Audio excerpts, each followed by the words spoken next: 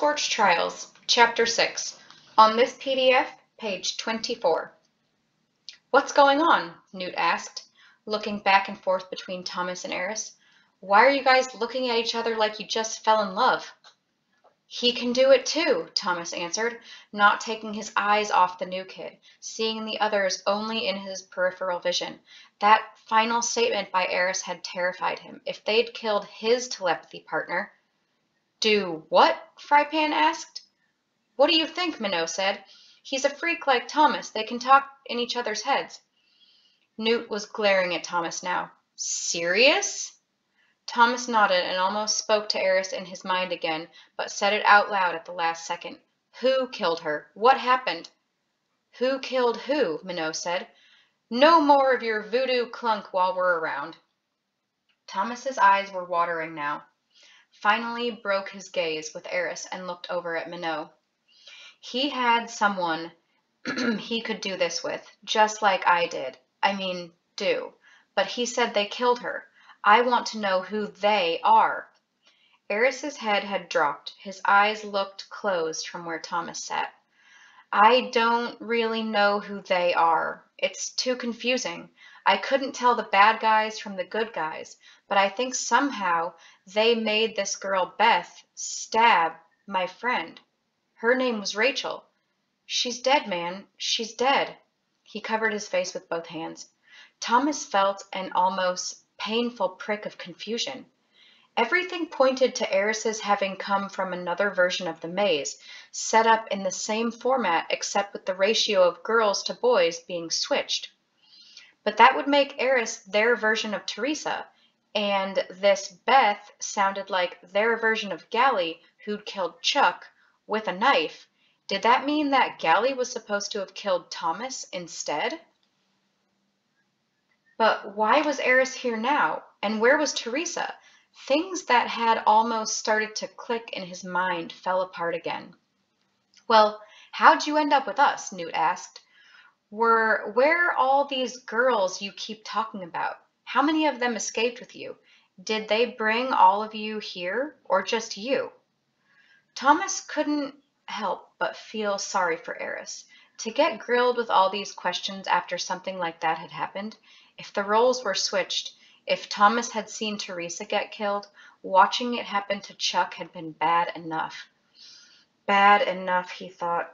Or was seeing Chuck die worse? Thomas wanted to scream. At that moment, everything in the world just sucked. Eris looked up finally, wiped a couple of the tears from his cheeks. He did it without the slightest hint of shame, and Thomas suddenly knew that he liked this kid. Look, the boy said, I am just as confused as everyone else. About 30 of us survived. They took us to that gym, fed us, cleaned us up. Then they brought me to this place last night, saying I should be in a separate space since I'm a guy. That's it. Then you Stinks showed up. Stinks? Minot repeated. Eris shook his head. Never mind. I don't even know what it means. Just a word they used when I got there. Minot exchanged a glance with Thomas, half smiling. Looked like both groups had come up with their own vocabulary. Hey, one of the gladers Thomas didn't really know called to him. He was leaning against the wall behind Eris, pointing at him. What's that on the side of your neck? Something black, right below your collar. Eris tried to look down, but couldn't bend his neck to see that part of his body. What? Thomas saw a dark splotch just above the neckline of the boy's pajama shirt as he shifted around. It appeared to be a thick line, stretching from the hollow of his collarbone around to his back, and it was broken up, like it might be lettering. Here, let me look, Newt offered. He stood from the bed and walked over, his limp from something in the past he'd never shared with Thomas, showing more than usual. He reached out and pulled Eris's shirt down so that he could see the odd marking better. It's a tattoo, Newt said, squinting as if he didn't believe his eyes. What's it say? Minot asked. though he'd already gotten up from the bed and approached to get his own look. When Newt didn't answer right away, curiosity forced Thomas to his feet, and soon he was right beside Minot, leaning over to see the tattoo himself. What he saw printed there in blocky letters made his heart skip a beat. Property of Wicked, Group B, Subject B1, the partner. What's that supposed to mean? Minot asked. What does it say? Eris asked, reaching around to feel the skin of his neck and his shoulders, pulling his shirt collar down. I swear it wasn't there last night. Newt repeated the words to him, then said, Property of Wicked. I thought we'd escaped them. Or you'd escaped them too. Whatever. He turned around, visibly frustrated, and went back to sit on his bed. And why would it call you the partner? Minot asked, still staring at the tattoo. Eris shook his head. I don't have a clue, I swear, and there's no way that was there before last night. I showered, looked in the mirror.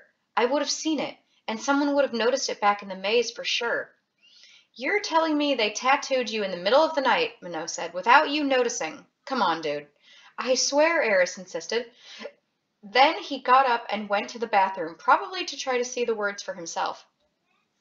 I don't believe a shuck word he says, Minot whispered to Thomas on his way back to his seat. Then, just as he leaned forward to plop back down on the mattress, his shirt shifted enough to reveal a thick line on the back of his neck. Whoa, Thomas said for a second. He was too stunned to move. What? Minot asked, looking at Thomas as if he'd just sprouted a third ear on his forehead. Your neck, Thomas finally got out. You have it on your neck, too. What the shuck you talking about? Minot said, pulling at his shirt, face scrunched up as he struggled to see something he couldn't. Thomas ran over to Minot, slapped his hands away, then pulled the neckline of his shirt back. Holy, it's right there. Same thing, except Thomas read the words to himself. Property of Wicked. Group A, Subject A7, the leader. What? Dude, Minot yelled at him. Most of the other gladers had gathered in a tight group behind Thomas, squeezing in to get a look. Thomas quickly read the tattooed words out loud, surprised he did it without stumbling on them. You're kidding me, man, Minot said, standing up. He pushed his way through the crowd of boys to follow Eris to the bathroom, and then the frenzy began. Thomas felt his own shirt tug down as he pulled at others. Everyone started talking over everyone else. They all say Group A, Property of Wicked, just like this. You're Subject A13, Subject A19, A3, A10. Thomas was slowly turning in a circle, dazed as he watched the gladers discover the tattoos on each other. Most of them didn't have the additional designations like Eris and Minot, just the property line. Newt was going from boy to boy looking for himself, his face set in stone as if he were concentrating on memorizing the names and numbers. Then, quite by accident, the two of them stood facing each other. What does mine say? Newt asked. Thomas pulled the neckline of Newt's shirt to the side, then leaned over to read the words etched into his skin. You're Subject A5, and they called you the Glue. Newt gave him a startled look. The Glue? Thomas let go of his shirt and stepped back. Yeah, probably because you're kind of like the glue that holds us all together. I don't know. Read mine. I already did. Thomas noticed that an odd expression had come over Newt's face, one of hesitation or dread, like he didn't want to tell Thomas what his tattoo said. Well, you're Subject A2, Newt answered. Then he lowered his eyes. And? Thomas pushed.